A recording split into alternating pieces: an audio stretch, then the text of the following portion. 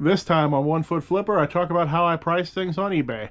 You can't afford to miss it. Stay tuned. One Foot Flipper. Hey everybody, how's it going? Paige here, the One Foot Flipper. Those of you who like to check the background, you'll notice there are no ketchup bottles on my desk today. At least none that I'm aware of, so starting off to a good start. Today we're going to talk about how to price items, or at least how I price items, and some methods other sellers use as well that I think may be worse, or some that I will absolutely tell you are worse. But before that, since 90% of the views of my videos happen in the first couple of weeks, it is currently the end of the year. So if you have any great suggestions on money I can plow into my business and that my viewers can plow into their businesses at the end of the year to get that taxable income down, go ahead and post those in the comments. All right, let's get it going. How to price items. First thing we're going to do, let's look at all the absolute wrong ways that people price their items. And if you watch lots and lots of YouTubers, you'll see all sorts of wrong ways people use to price their items. Or if you just look at people's stores, you can look at their stores, and with enough research, you can figure out which method they're using, if any. Number one of the wrong ways, they search the item, they look for the highest price listed, or the high end of the listed range, and then they set that price, thinking somehow they can get that. You know, that's what it's going for on eBay. There's, you know, that Beanie Baby's up on eBay for $6,000, so it must be going for that. Yeah, sure, there's a whole bunch of them up for $5 as well, but $6,000 one has to be legitimate. You'll see these printouts at garage sales. Goodwill will sometimes price items based upon things like this, and I have encountered some actual eBay stores that price this way. I might put a link to it down in the description, but I found a store today that I almost wanted to do my entire video about how everything in their store was so ridiculously overpriced.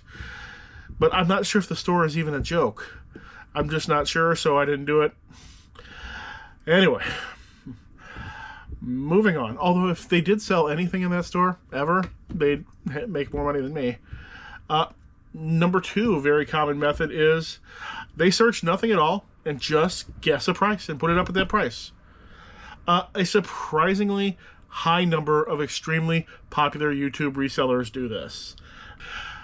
If you search the store of any of your favorite YouTube resellers, you can kind of figure out which ones price guess and which ones don't just by finding items that are very easy to find comps for and checking how they're priced compared to the rest of the market.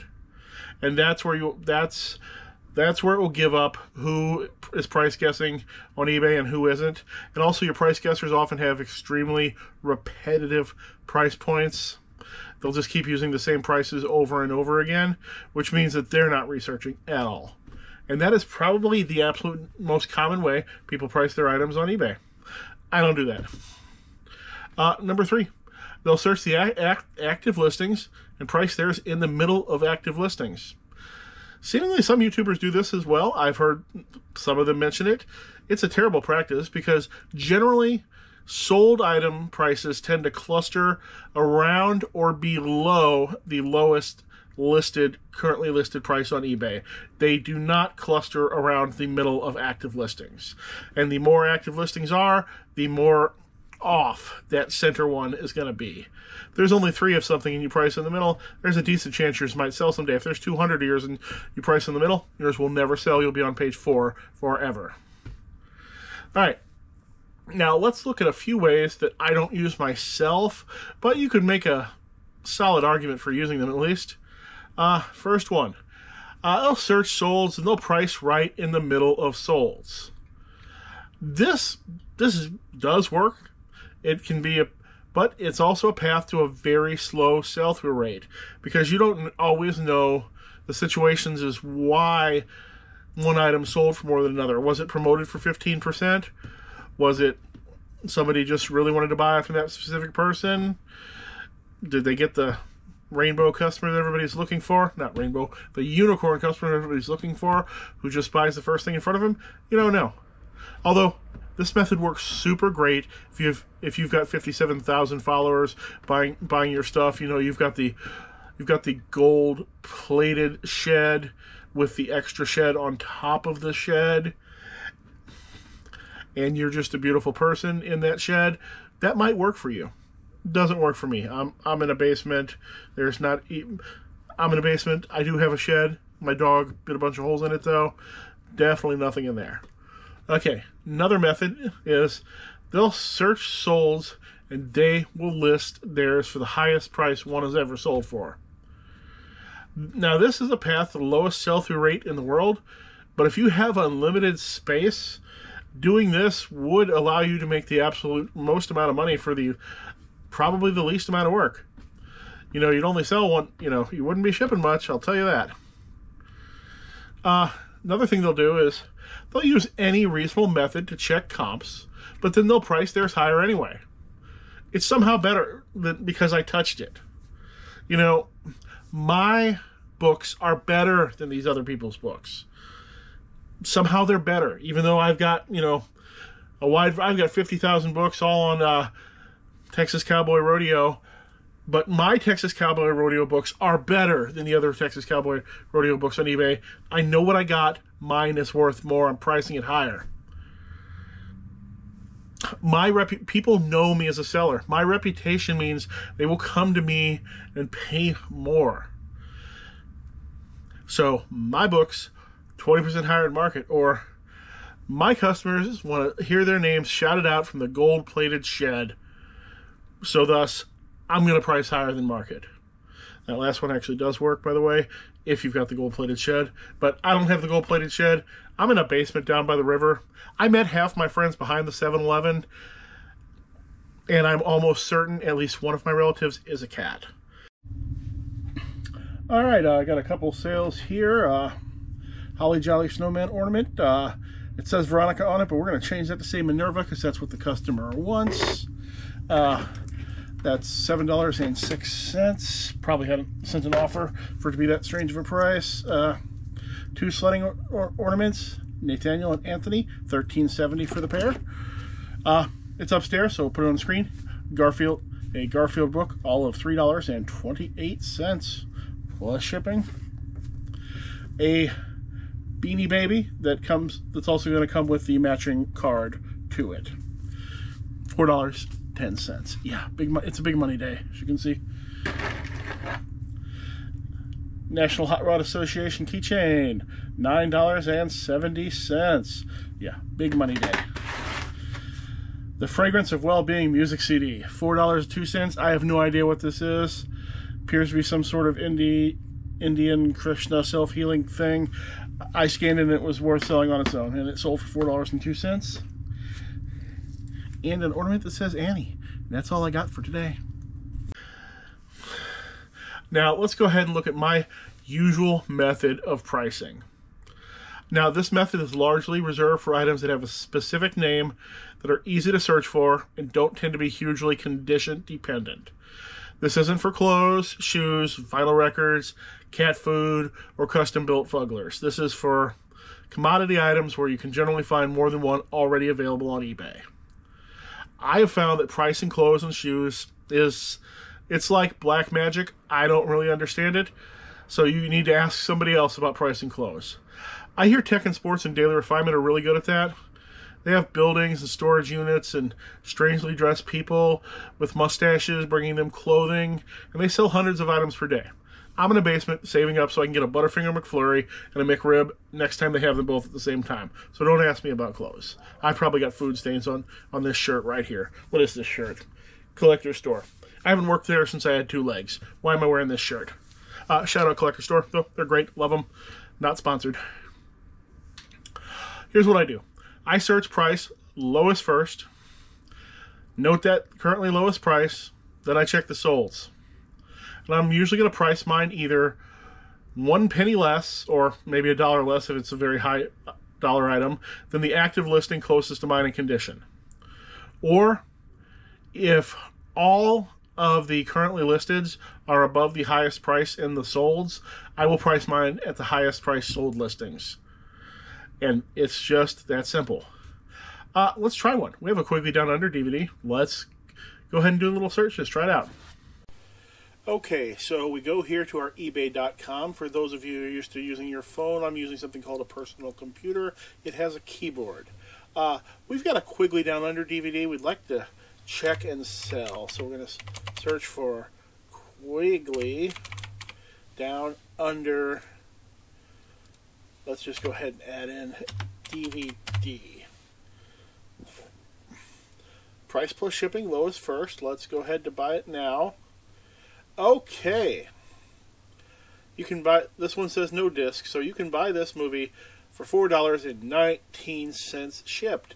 So you can just take your Quigley Down Under DVD. You could probably throw it right in the trash. You could hurl it out the front door and see if anything interesting comes from that. Or you could attempt to put it into a lot with other similar DVDs, but I've had very little success doing that. Very little. In general, DVDs, not great. So we're going to have to price check something else, because this obviously isn't going to work. And I know what you're saying to me right now. You're saying, but Paige, the cheapest, it's not always the cheapest ones that sold. So let's change this to where we're going here. We're looking for sold items.